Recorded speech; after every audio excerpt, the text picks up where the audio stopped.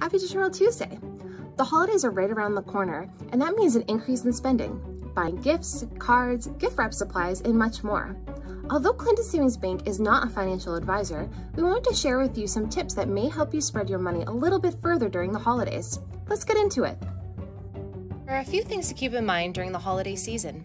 Be realistic, evaluate individual expenses, adjust expectations, and create your list, but check it twice. Be realistic. This means staying within your means and setting a realistic but firm budget.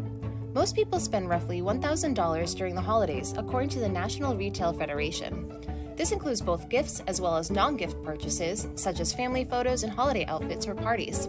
Start by looking at the amount you spent in previous years during the holidays. Consider the impact that spending had on your budget. When you begin to create your holiday gift list, look at each individual expense.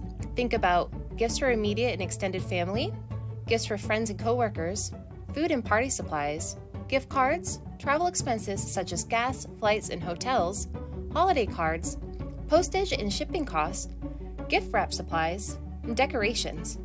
Add up what you plan to spend and determine whether or not that spending fits inside your budget.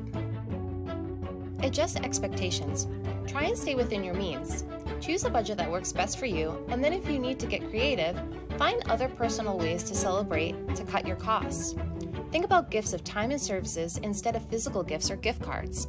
Spending money on someone in the past does not mean you have to spend a similar amount this year.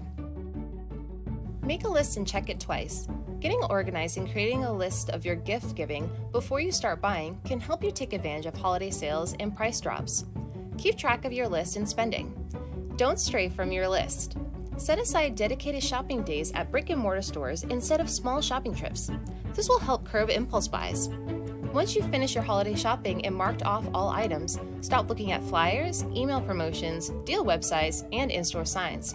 This way, you won't be tempted to buy even more. The holidays can be stressful and put a strain on your finances, but I hope you found this information to be useful and help you out this holiday season. Thank you so much for watching, and I'll see you next week to go over some more holiday shopping tips.